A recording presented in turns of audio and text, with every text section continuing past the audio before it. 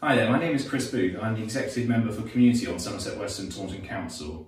This is a wide-ranging portfolio that covers from how our staff support the many communities across our diverse district to other matters such as CCTV coverage and grants.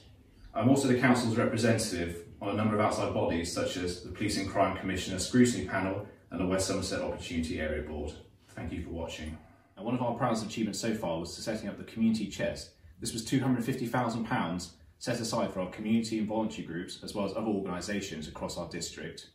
Now I'm here at Dunster First School with Naomi Phil, who's the head teacher here, who were in receipt of some of the money from the Community Chest, and I'll pass it to Naomi to discuss what they're going to do with the money. Well, firstly, thank you, and I think all the organisations that will have benefited from the Community Chest funds would like that opportunity to say thank you as well, so we can say thank you on lots of people's behalf probably. The money to us is going to make a real difference because we're going to be able to re-energise an outdoor space, which is, we know, we've learned through this time, it's really important to get kids out, healthy in the fresh air, and we know that learning outside, they make more links, they can make more rapid progress, so it's going to be a really important thing for us to be able to do.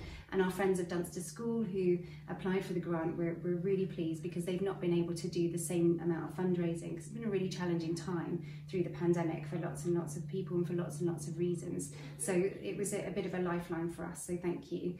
And right outside the classroom, there's a little courtyard that is going to be given a real makeover using that money, which is going to make it a space that this class and other classes can enjoy for the future. This is the outside area that we're going to change, and we're going to change it because fresh air is good for us and we need to go outside for at least 5 minutes or sometimes like that.